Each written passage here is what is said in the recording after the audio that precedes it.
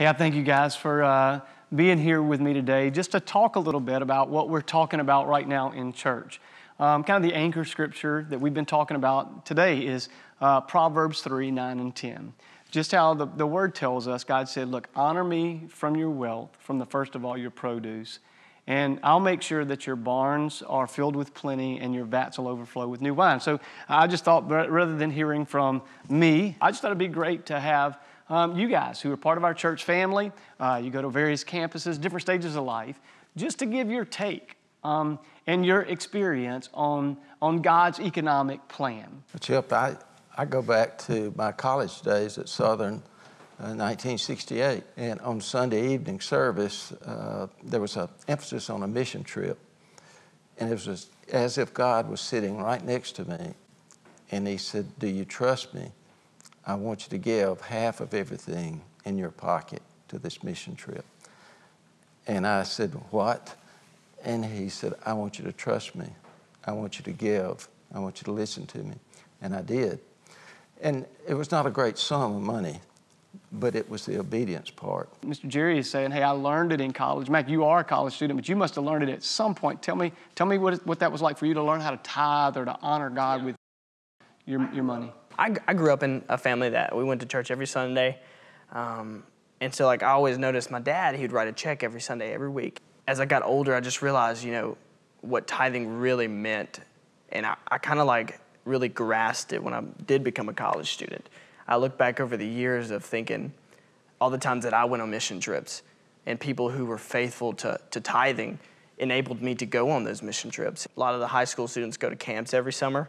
And so I can be a part of helping kids go to camp at summer because that's where my life change happened, was at student life in Birmingham. I want life change to happen for other high school students, and they can understand what it means to give. And this is what it's about. It's about giving back so that we can further the gospel and just grow the church. Lacey, what about as a single mom, the idea of tithing? Tell me about your experience and kind of where you learned about tithing, or where'd you pick that up? Sure. I would say growing up, I understood the biblical principle of tithing.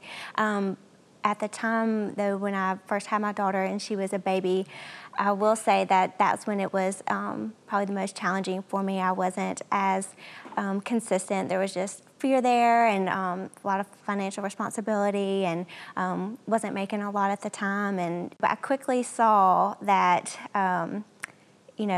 90% of my income blessed by God was far greater and better than 100% keeping for myself. But I will say this past year, though, I did go through a really hard time financially, and I didn't waver in my giving, but it was really neat for me to be able to, I guess, more personally see God as my provider. So I'm really grateful, and he really showed himself faithful during that time. Outlive was an initiative we did, I guess, about 5 or 6 years ago, where a lot of what's going on today at Pinelake is a result of that. A lot of children were adopted and stuff, and so it was an initiative like Making Room. And Jonathan, you guys you felt led to give Ashley's income during that time. How did y'all arrive at that? I mean, what in the world made you think, hey, why don't we give that kind of sacrifice? What is that? Because that's not tithing. This is over and above that. We're talking about your offering. How did you get there? I mean, I think it was a lot of prayer. In this instance, it felt really clear. And I remember being at the house and talking to her about it and just saying, I think, even though I knew it was clear, I think this is kind of what the Lord's leading. And I don't know, we both just kind of came back together and felt like this is what the Lord is leading our family to do. It was a difficult time because the budget just didn't match up. It didn't make sense. But at the end of each, I don't know if you want to call it budget cycle or just any time we kind of reflected on it, it was the Lord providing through that time. And we saw kind of the bigger blessing through all of that. Coming out of Outlive, our third daughter had open heart surgery. And so coming out of him being faithful during that, I mean, it was a hard time and would never want to go through that again. But it just carried us into, we just knew he was going to take care of her and us. And it was a level of trust in the Lord that was built over During Outlive, yeah. Yeah. Anytime we needed a need, it was met.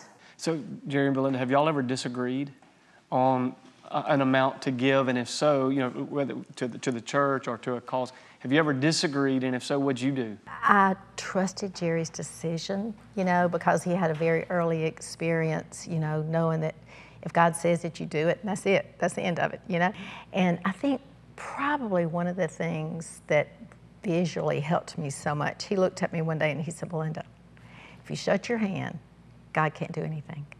If you open it up, he can do everything. And he taught me how to live with an open hand. And God blesses you when you live with an open hand. And we've never disagreed, but I followed Jerry. So what would you guys say to a person who's sitting here today in church and they say, you know what, I just can't afford to tithe? I think you have to start somewhere. Give a little bit of it, 5%, 2%, whatever it is, start there. And don't wait until you've paid all your bills. I believe firmly that the Lord will bless that. I would say I'm going to speak to college students because that's who I connect with. I know a lot of my friends don't have jobs. Whatever money you do have, give. No matter how impossible it seems, I really just think that the Lord will honor you in that. In John 16:33, Jesus spoke of peace. I give you peace. And if a person is struggling and does not have that peace, then he needs to reach out to Jesus, and Jesus needs to tell him, like he said, I've overcome the world. That's the world telling you that you can't afford not to. It's an honor to be able to give him our first fruits, the first. And then everything else has a way of working itself out, Our needs end up being met because God truly can do more than we ever even thought about asking him for. It's and it's so much fun watching him be God, and actually watch him do that is a beautiful thing. When you look at your giving statement at the end of the year, or you're writing that check and you're thinking, oh man, it is, let's just be honest, in our flesh, there are times, when you give and it does seem unreasonable. I mean, what you're being prompted to do seems unreasonable to our flesh.